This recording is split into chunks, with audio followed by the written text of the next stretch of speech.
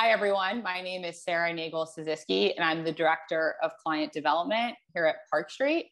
Over the years, we've worked with thousands of suppliers as they look to enter the US, as well as new markets with specific states within the US.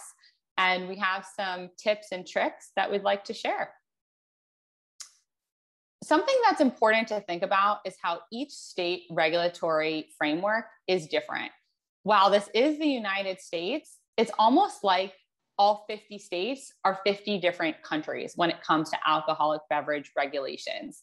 You can see from the map here that there's a series of different considerations. You have some states that are still control states that in fact have been controlled since Prohibition nearly 100 years ago. In those states, you have to have the state liquor control board approve the product in order for it to be sold there.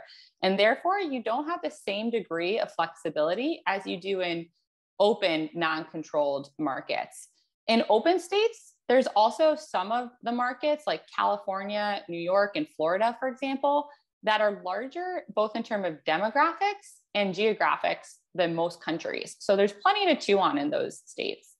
Some other frameworks that you'd want to consider would be franchise markets.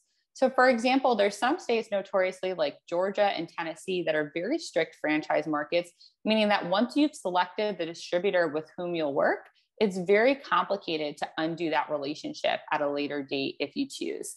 So those are a few different reasons why we would suggest treading carefully in terms of which states you consider to enter and when and for what reasons. That being said, it doesn't mean that you can't enter a control state or a franchise market.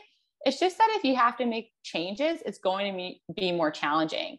And in states that are controlled, for example, one of the biggest challenges is it's very difficult to get listed.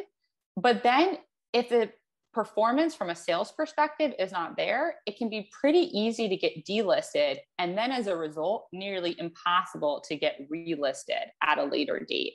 So you do want to consider where you have connections, where you feel like there's opportunity, where your greatest demographics will be from a consumer perspective, but also keeping in mind that there's many different regulatory frameworks to consider.